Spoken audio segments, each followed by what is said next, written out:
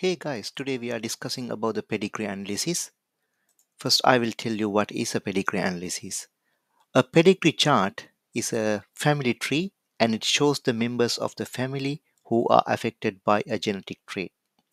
So in this diagram, you can see the how four individuals affected by a form of color blindness.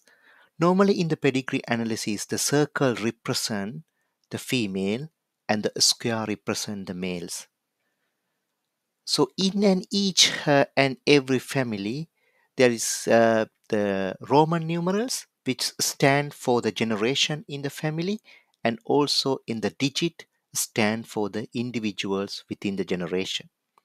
For instance, if you look at this female at the upper left individual, we can name it as a 1-1.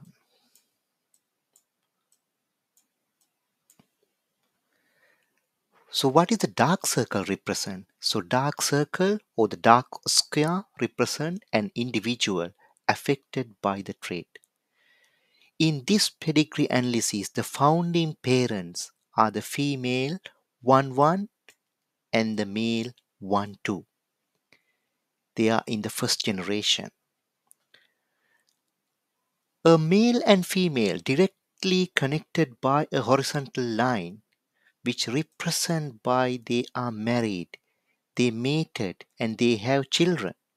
So in this pedigree diagram, you can see there are three pairs have mated. First one is 1-1 and 1-2. Here 2-2 and 2-3 and 3-2 and 3-3. So what is the meaning of this vertical line? The vertical line connect parents to their children. Now for instance, the female 2-1 and 2-2 are daughters of 1-1 and 1-1 and 1-2. So let me explain the overall of this pedigree analysis. The unaffected founding member here, it is a 1-1 and they married with the affected founding father 1-2.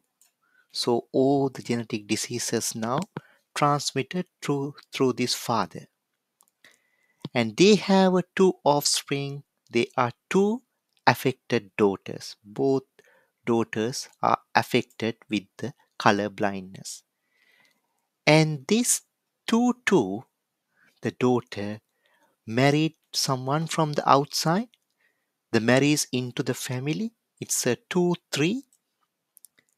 The son, and after their marriage, they have two offspring, 3-1 and 3-2, but they have one affected male. It's a 3-2 is an affected male. And this affected male marries with the unaffected female from the outside, marries in, and they have an unaffected son 4-1. So it's quite interesting, this pedigree, because they can be used to do some detective work and are often used to study the genetics of inherited disease.